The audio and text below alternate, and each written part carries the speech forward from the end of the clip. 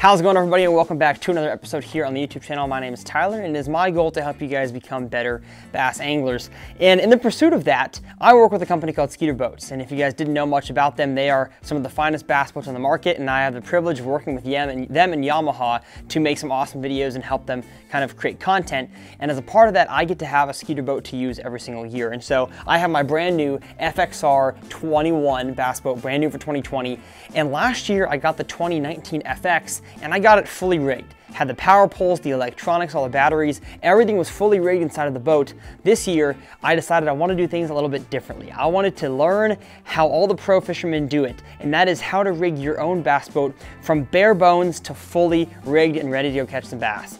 And that's what we did. My dad and I have spent the past 2 weeks in the garage putting batteries in, running wires, literally getting this boat completely ready from scratch to catch fish. And we are on the final stage. If you guys missed the break-in video, we broke in a little bit of the engine, the power pole installation video. Those will all be linked below to get this boat ready for this part, which is the custom electronics mounts.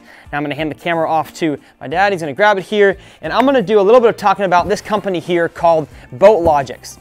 I have seen this company's electronics graph mounts all over social media for a few years now, and they looked awesome and they looked super practical and definitely beneficial for myself as an angler, but I just didn't really have any sort of need to get in touch with them because I had Pearl, and then I had my electronics already on the old mounts on the 2019 boat.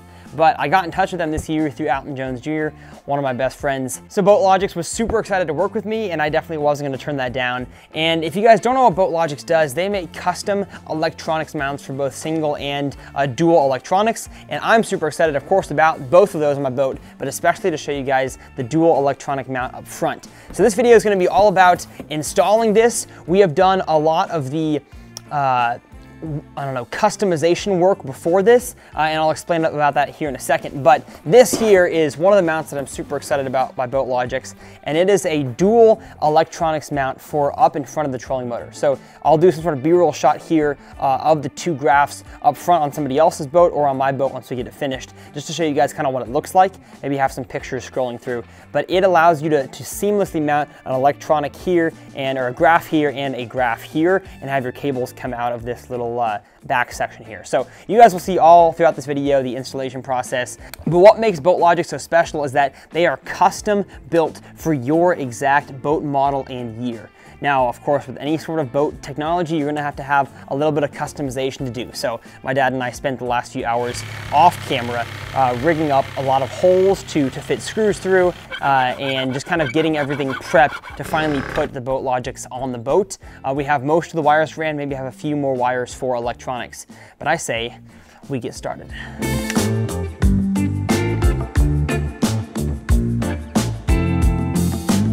So we're gonna start the installation here at the dash, and we're gonna install the adjustable graph mount here by BoatLogix, just a singular graph mount. We're gonna be putting a Humminbird Solix 12 touchscreen unit on here, and we've already done all the pre-wiring things that had to be done, from running the power cables into the positive and negative feeds that Skeeter provided for us inside of the dash area. And so what BoatLogix comes with is a very, it's a laser cut, custom made, base plate system that consists of two different plates that we're going to actually use that came with it up on the bow of the boat. But back here, just in terms of getting it exactly customized the way that I wanted, we have the original Skeeter aluminum base plate here that you put, of course, on your dash to mount electronics and other accessories. We're going to use this one instead of the base plate that the BoatLogix came with, just because this fits perfectly and it aligns with the steering wheel. And one issue we ran into yesterday while doing some of this pre-rigging was having my hand hitting the graph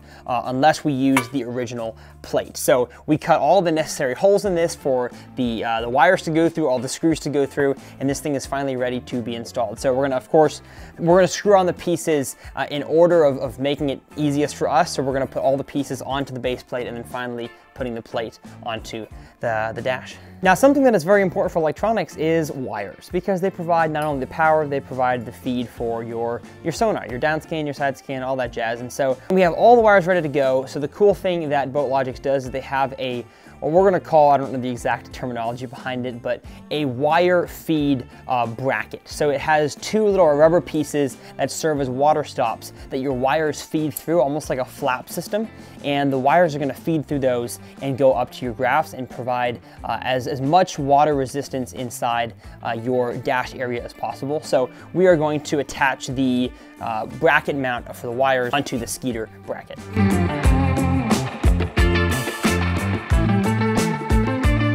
Well, we screwed it in and the rubber was upside down. So had to flip the rubber back the way it was intended. I thought that I could put the rubber where the wires would come out of it more easily, but the rubber kind of separates into a hole anyways. So no need to do that. We're gonna put it back the way it was supposed to.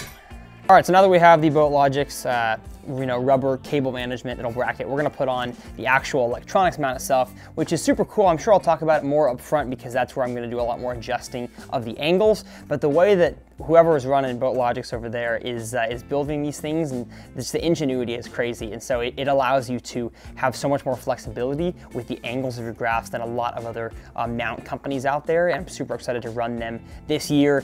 And it would make it simple to change out your graphs, both your sizes and your brands, to fit on these exact mounts. So we're gonna grab the mount right here. I'm going to lay it down. We're gonna grab the other camera here and get some more B-roll shots. And just like many other things on my channel, I do love to be filmed doing them, but just for the sake of saving time and getting this installation done faster, just like the power pole, I'm gonna be filming my dad doing a lot of the installation. Putting together all these pieces really isn't that difficult, so I'm not gonna show a whole lot of the rest of this dash. But what we're gonna do next is take my Hummingbird 12 here, and of course the bracket that it comes on. I'm gonna take that bracket off. We're gonna install it the correct way onto the top of the BoatLogix mount.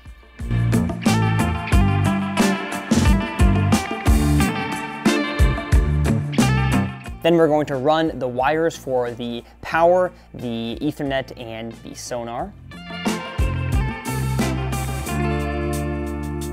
And then we're finally going to screw down the whole base plate to the dash itself.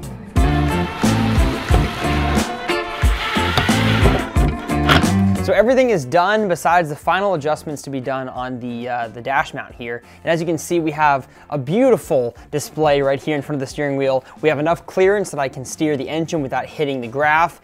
With gloves on even, I would have enough clearance. And we have enough clearance to make sure that the wires can get into the backside of the unit. And the coolest thing that I love about these BoatLogix graph mounts is that the ease of adjustment in terms of where you want the mount at is uncanny. I've never seen anything like this in terms of a boat graph mount. So I get it, exactly where I want it, and then you just take Allen wrenches and tighten all 3 bolts on each side. So super, super simple, and we're gonna make that process happen right here. And we'll see you guys for the very, very exciting part up at the bow. So the dash mount is done, and as you can see, that right there is not going anywhere. And if you think that is rigid, just wait until you see how the front deck is gonna be set up. So now we have to move the front deck, and we're gonna do this BoatLogix system here, which as you guys will be able to see, it does fit 2 graphs. We're gonna have a Solix 10 up front and then a different graph that is coming in the mail in a few weeks that will also attach up here, which will be hopefully the final customizations we have to do to this boat before it is finally ready to go. But this one, we're gonna keep it on the laser cut base plate that BoatLogix made. And we're also going to have the secondary little spacer bracket just for even more rigidity, even more strength. That way, if a big old wave comes and I spear it, I'm not gonna lose my graphs because these things are incredibly strong. And then they're gonna go onto the drilled section of the original Skeeter plate that we have on here. And it's all gonna screw onto the front of the boat. So let's get started. So the first step is going to be mounting the BoatLogix mounting bracket to the Skeeter cover plate. Then we're going to mount the BoatLogix adjustable bracket to the BoatLogix mounting bracket itself for extra rigidity. And lastly, we're going to mount the whole dual graph unit to the bow of my Skeeter.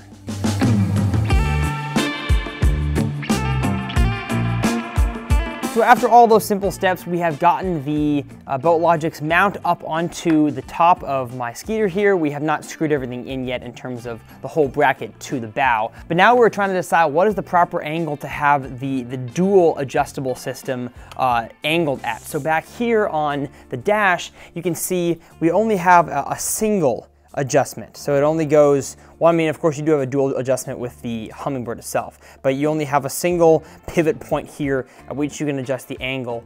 Up front, you guys can see there are two here, and so you have one graph that faces this way and one graph that's going to face this way. Now, because we don't have the second graph with us right now, we're waiting for it to arrive in the mail, we don't exactly know the proper angle, we don't know how much room we're going to have to leave for cables, so this adjustment right now is just going to be for the sake of finishing the video. We'll probably have to do a little more adjusting once we get the second graph in.